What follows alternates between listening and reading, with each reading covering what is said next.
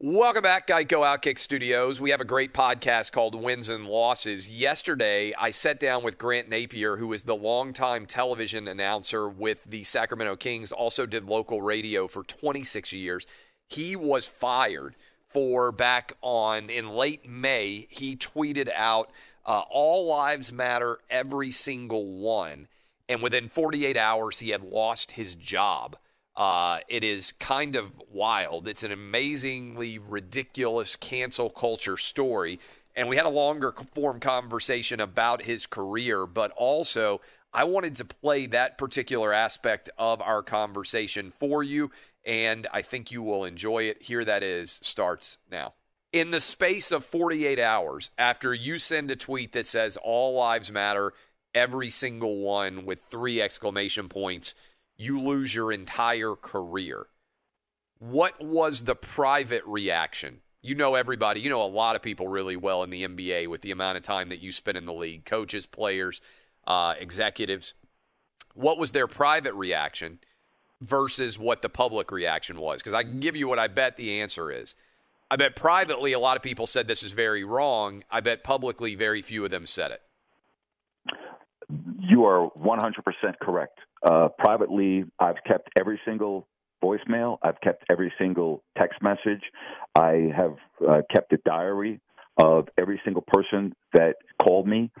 And privately, the reaction was unbelievably supportive. Former players, some current players, former coaches, former executives.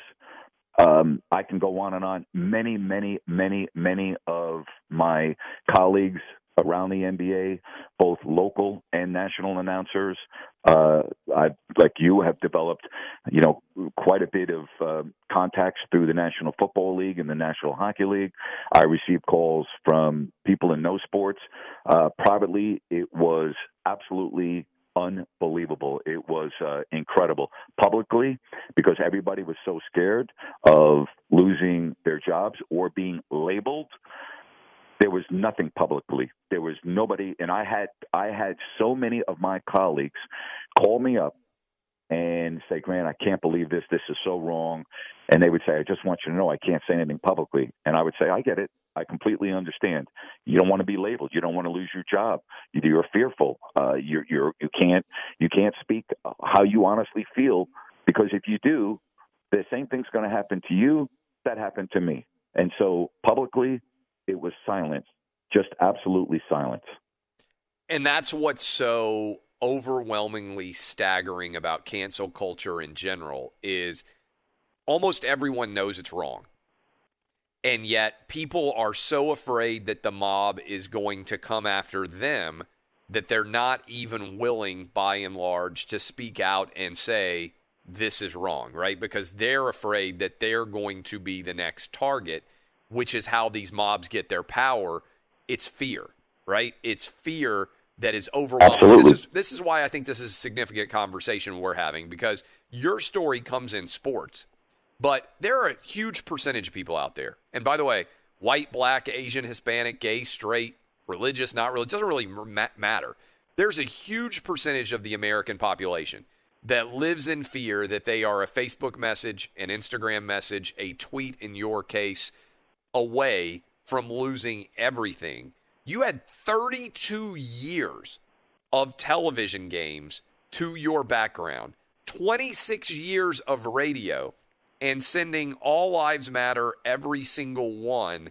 You lose all of that within 48 hours. Yeah, and I can't speak specifically about my departure with the Kings, but what I would say is that I had many conversations with colleagues that are currently broadcasters in various sports, and they would call me up and we would speak for an hour, and they would go, Grant, I am so nervous to go on the air. Yeah. I'm afraid of saying the wrong thing.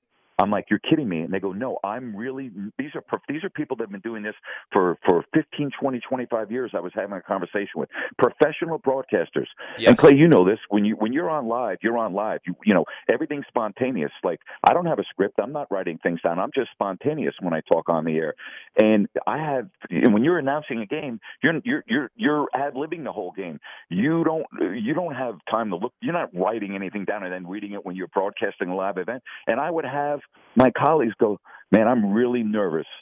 I'm nervous about going on the air and saying something that I shouldn't, even though it would be innocent. And I'm thinking to myself as I'm talking to my colleagues, how awful is this?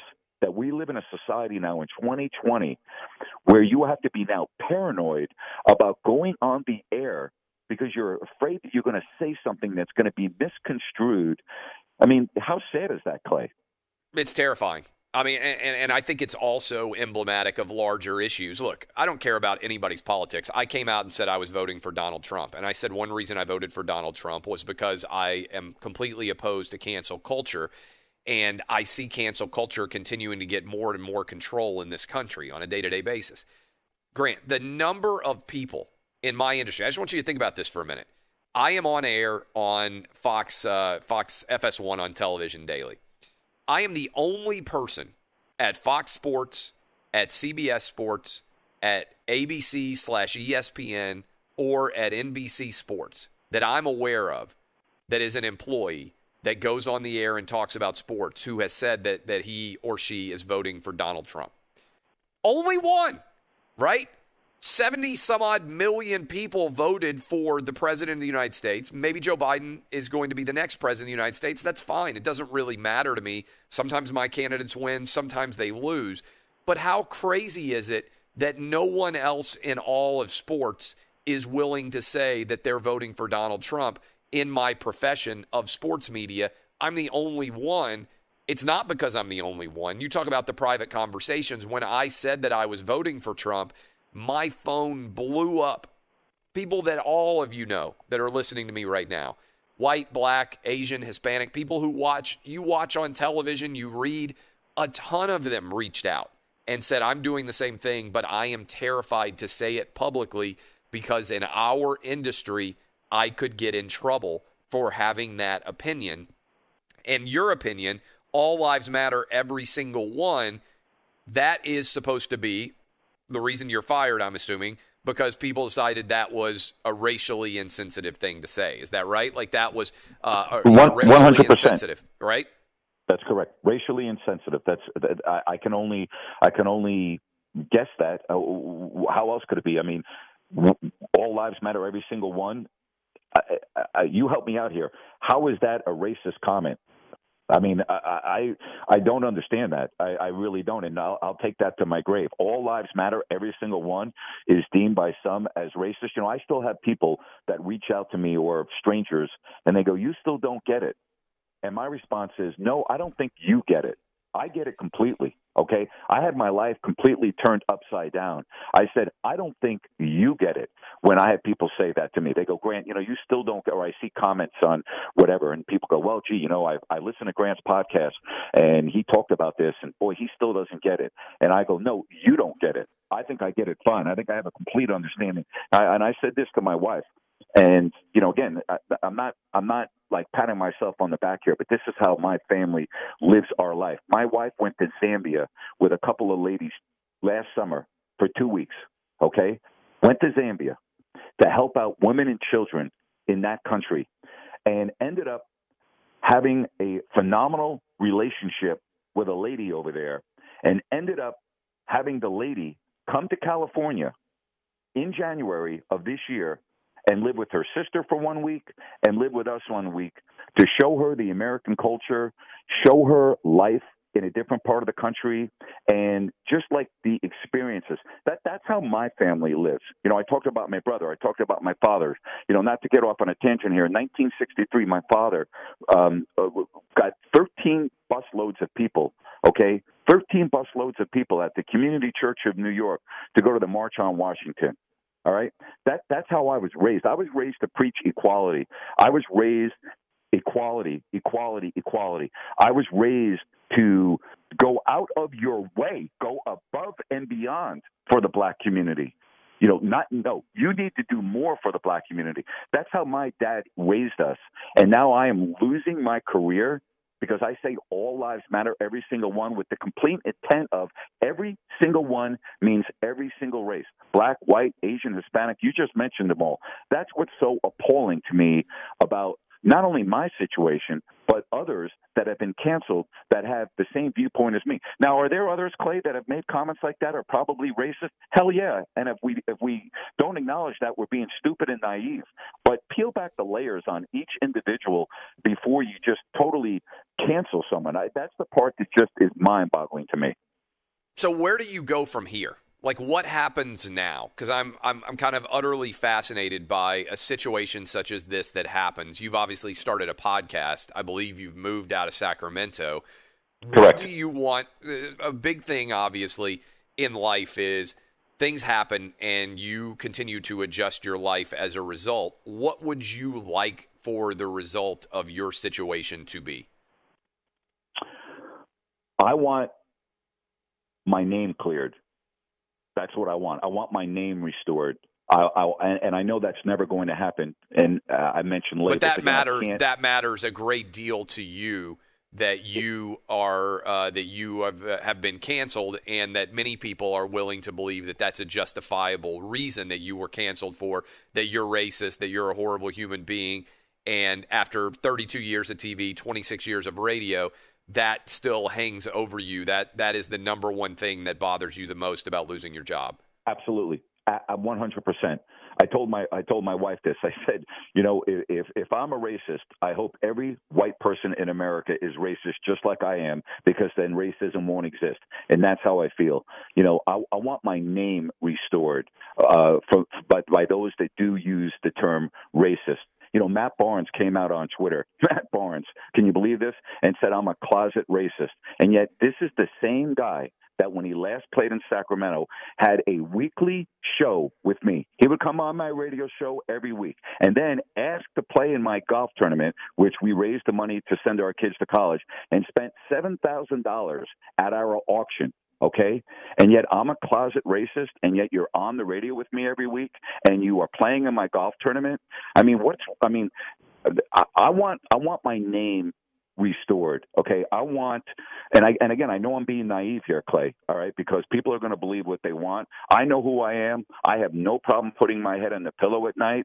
I've lost my entire career. And the one thing I really hope is that this doesn't happen to somebody else. And it already has. But I'm really praying that other people don't have to go through what I went through, because it's just flat out wrong. And I'm not having a pity party. I'm not crying on your shoulder here.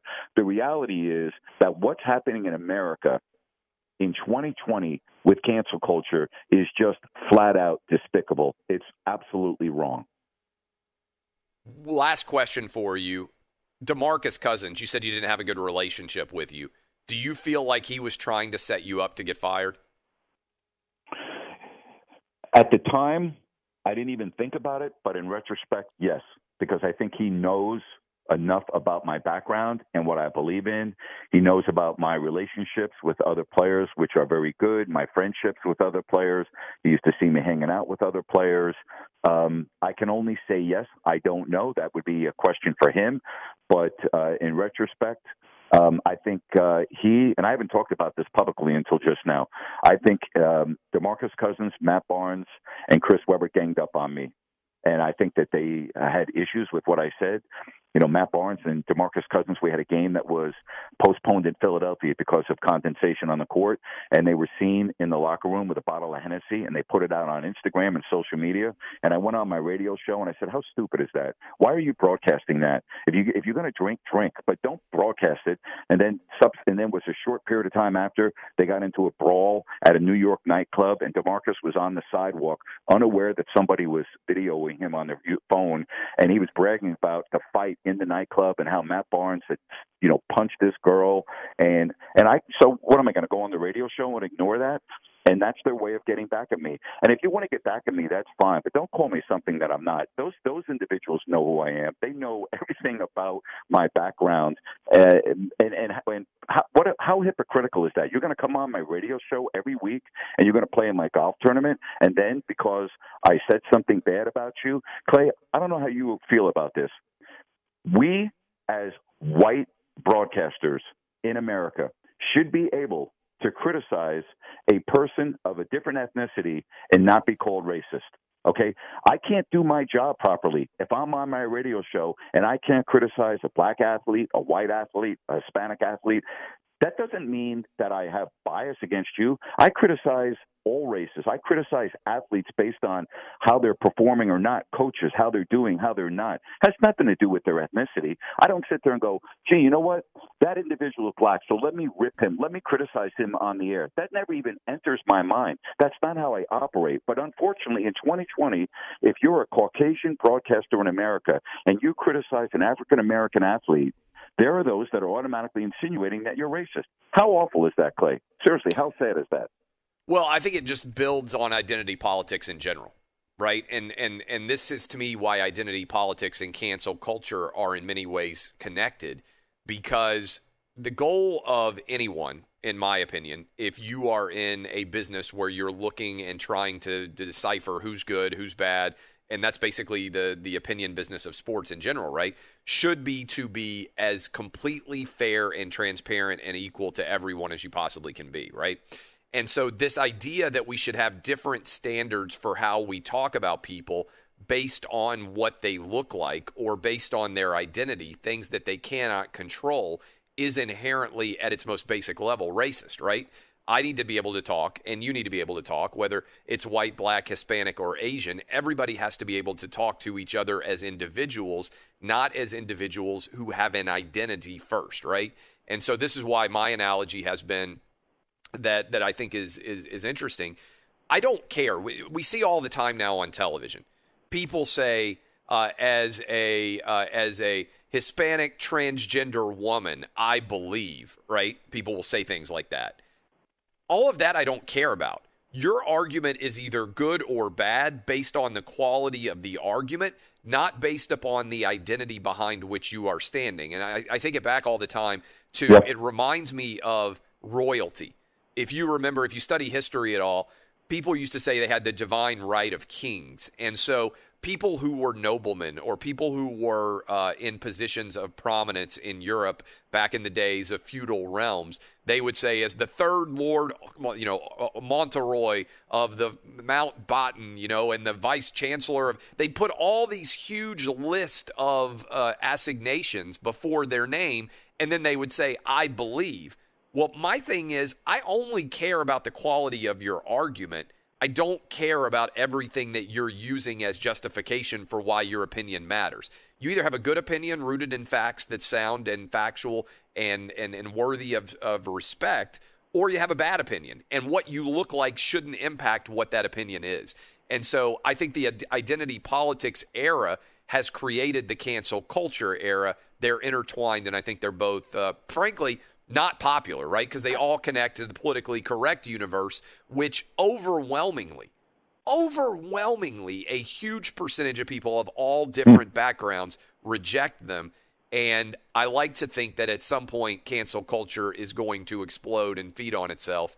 And whether you're a comedian who people are going through and saying, oh, but you can't make that joke, or whether you're somebody going through and saying, oh, my God, that tweet or that Instagram post or that Facebook post, I don't know why the first response is we have to cancel this person. It doesn't make sense to me.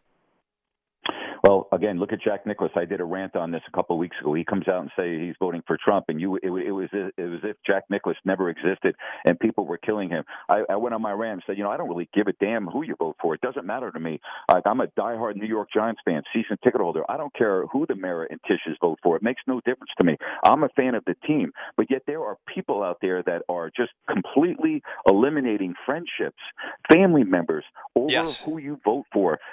It's mind-boggling. Not to get off off on a tangent, but I watched what you said when you said you were voting for Trump. And what struck me so amazing is that you talked about who you voted for in previous elections.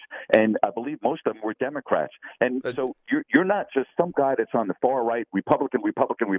No, you're looking at each candidate and you're voting for who you think is the best person for this country. I respect that. Even if I don't agree with it, I respect that. And for you to lay it out the way you did, and yet people still have a problem with that, that's sad. That's wrong. It's just flat out wrong. And I have a lot of friends that told me that they ended long-term friendships because of who they were voting for. And I'm scratching my head and I'm like, I don't get that. You vote for who you want. I vote for who I want. We can have an adult conversation. And at the end of the day, I respect you. I sure as hell hope you respect me. And we move on and we put our arms around each other and we try to make our country better. Even if you are a Trump supporter or you're a Biden supporter, whoever you support, okay? At the end of the day, we're going to have a new president on January 22nd. And you know what? As Americans, we owe it to come together and try to make this country better. And that doesn't exist anymore. And that is a real sad indictment on our children and our grandchildren that are growing up. What kind of country are we leaving them? It's awful. It's terrible. That's Grant Napear. You can hear the entire podcast conversation, wins and losses. Just search out my name, Clay Travis. You won't miss it.